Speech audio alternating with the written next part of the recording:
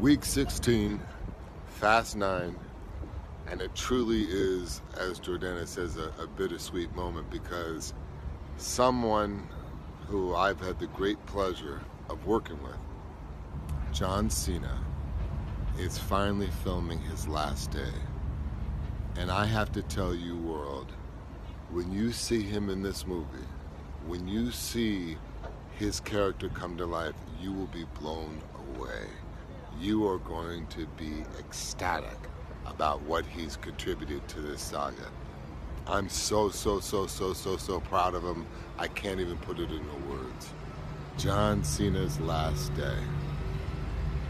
I know all of you out there are asking questions. Well, what do you do in the movie? Why are you here? What can we expect? True. I have many of those answers. You're gonna have to wait to see them.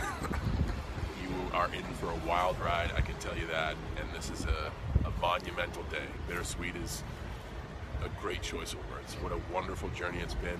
Thank you, thank you, thank you, thank you. Play that clip over again. Thank you. Just keep it going. Just keep it going. This has been unlike anything I've been a part of, and I know everybody who watches it around the world, they're going to feel the same thing. We've made something awesome here, and I hope you guys enjoy it. Blessed. May 20th, 2020, Fast 9. All love. Hip-hop, man, for so long. We love you, man. Like you're missing the old Americana rock and roll. Cena.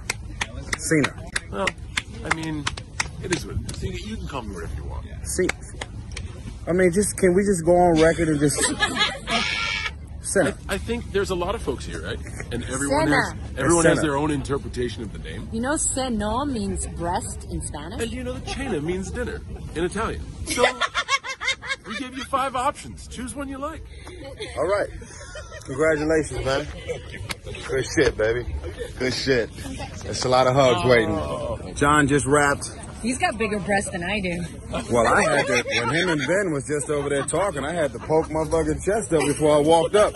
How's everything going, guys? Yeah. You see what's happening? You see I got my 400 bench presses there. Yo, you remember what happened to Chris? How he started pumping up out of nowhere? He just started working out like crazy. I do remember that.